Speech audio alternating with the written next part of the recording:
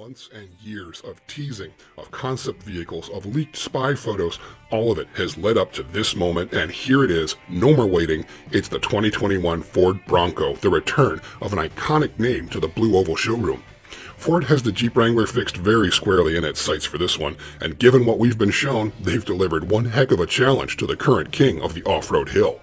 It starts with the way the Bronco looks. The designers went to town examining the original Bronco, even taking laser scans of it, all to incorporate specific design elements into the new one. Check out the peaked fenders with trail sights that double as tie-down points to let you know where the corners of the truck are, the round headlights, the flat grille, the one-piece taillights. All of it is meant to evoke the spirit of the original, playing on the nostalgia card that has worked so well for Jeep, but has created something equally distinctive and uniquely Ford in this application. Yes, the doors come off. Both the 2-door and 4-door models have frameless windows and cowl-mounted mirrors, which allows for you to wrap the door in a special protective fabric bag with handles and lift them off their hinges more easily. The 4-door can actually store its doors in the cargo area, allowing you to remove them and continue the fun without leaving them behind. But the 2-door doesn't have sufficient room to make that happen, so you'll have to leave those doors at home. All Broncos are convertibles as well, with the 2-door receiving a standard 3-piece hardtop that features 2 front removable panels and 1 rear panel, or an optional painted 4-piece hardtop that has a removable rear roof panel as well. The 4-door model has a 4-panel hardtop, with a full-width bit that fits over the second row. In addition to this, all Broncos can remove their rear quarter window panels but leave the overhead panels in place to create a bikini-style hardtop over the passengers and cargo. A soft top comes standard on the 4-door, but isn't available on the 2-door, a curious omission that Ford vaguely hinted may be remedied through an accessory offering down the road. The design of the structure cage eliminates the sport bar connecting the B-pillars, meaning the Bronco provides a bigger open-air experience overhead than the Wrangler's design.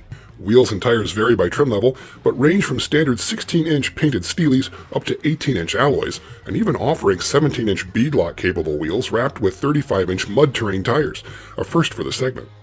Bumpers are powder-coated steel, with some versions featuring removable end caps for better approach angles.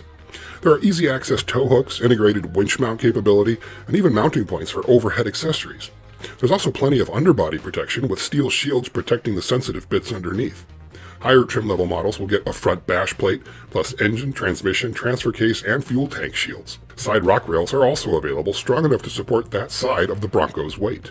Of course, one of the big questions is whether or not the Bronco can really go toe-to-toe with the Wrangler in terms of its running gear, and the answer here is an unqualified yes. Powering the Bronco will be a choice of engines. Standard is the turbocharged 2.3-liter EcoBoost 4-cylinder that we've seen in the Ranger, Mustang, and Explorer, making a Ford-estimated 270 horsepower and 370 pounds-feet of torque. It's mated to either a Getrag 7-speed manual transmission with a dedicated creeper gear or a 10-speed automatic. The optional powertrain adds 2 cylinders to bring you the turbocharged 2.7-liter EcoBoost V6, making 310 horsepower and 400 pounds-feet of torque, available only with the 10-speed automatic. There are 2 4-wheel drive systems offered, and they can be had with either engine and either transmission. The standard 4x4 setup is an electronic 2-speed shift-on-the-fly part-time system. The optional advanced 4x4 system has an electromechanical transfer case that features a 4-auto mode, bringing a best-in-class 94.75:1 crawl ratio when you get that with the manual transmission. As a reminder, you can only get the manual transmission with the 2.3-liter 4-cylinder engine, making the best rock crawler Bronco a 4-cylinder equipped with the manual box and upgraded 4x4 system. The suspension is definitely up to the task of taking on the Wrangler. Like the Ranger on which it's based, it has an independent front suspension, but unlike the Ranger, it has a 5-link coil-sprung solid rear axle, a Dana 44 Advantech unit. Available upgrades include Bilstein off-road dampers, Spicer front and rear electronic locking diffs, and a semi-active hydraulic stabilizer bar disconnect that can actually be electronically disconnected and reconnected during articulation, not just on stable, level terrain in calm conditions. Ford is calling their suspension the Haas system, for high-performance off-road stability suspension system. It provides 17% more travel than the best a Wrangler can deliver, with 10 inches of front articulation and more than that in the rear, according to Ford. In fact, Ford is claiming a lot of best-in-class features for the new Bronco. Best-in-class water fording of 33.5 inches, best ground clearance of 11.6 inches, best breakover angle of 29 degrees, best departure angle of 37.2 degrees, best suspension travel, and more. Towing remains competitive, however, with a max rating of 3,500 pounds for either 2-door or 4-door models. Inside, the retro-inspired theme continues with a full-width instrument panel that's reminiscent of the original Bronco. Given its open-air nature, the interior is fully weather-resistant, featuring banks of auxiliary and powertrain switches that are silicone encased and sealed against the elements. Optional marine-grade vinyl upholstery is available, like what you'd find on a high-end speedboat, as is a rubberized floor with optional drain plugs. Standard is an 8-inch touchscreen in the center console running the latest Sync 4 multimedia system, but that's upgradable to a 12-inch horizontally oriented unit.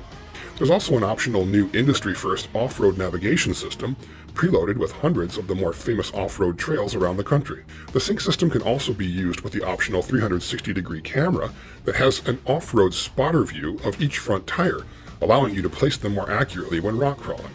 Ford did its homework with regards to interior upfitting as well, offering an optional rack that spans the top of the dashboard onto which you can mount anything from cell phone holders to GoPro cameras. No more windshield suction cups. Auxiliary power outlets are also mounted at the top of the dash to power these accessories. There are also grab handles in strategic locations that are also removable should you not want them there.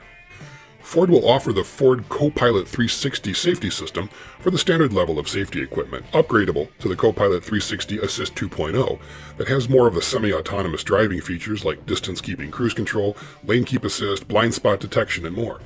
It will also have standard side curtain airbags in the upper structure of the truck as well as the seats. But most of the electronics work went into helping the Bronco go off-road better, and is centered around the GOAT system, which stands for Goes Over Any Type of Terrain. It's the next level of Ford's automatic terrain response system, which adjusts all manner of onboard systems, and in the Bronco's case can also adjust stabilizer bar connection, four-wheel drive response, shift points, differential locks, and stability control, all automatically. The 5 standard modes are Normal, Eco, Sport, Slippery, and Sand, with 3 additional Baja, Mud, and Rock Crawl modes available on certain trim levels. The rotary selector is mounted on the center console between the front seat occupants. There's also the Trail Control off-road cruise control system, which will be available, as will a novel new Turn Assist system that selectively brakes one wheel in tight corners, helping the vehicle actually pivot around that point for even better off-road agility. Ford's not doing the typical trim levels for the Bronco, so don't expect to see an XL, XLT, Eddie Bauer, etc. Instead, they're taking a page from the Wrangler book and naming their 6 national park-themed trim levels depending on content. So you'll be seeing Bronco trim levels with names like Big Bend, Outer Banks, Black Diamond, and Wild Track. A few names to look for, however. First is the Bronco Badlands. That's the ultimate off-roader model meant to go toe-to-toe with the Wrangler Rubicon. It features all of the top off-road goodies like front and rear locking differentials, and either the marine-grade vinyl or an optional leather interior. But the other name to watch out for is the Sasquatch package.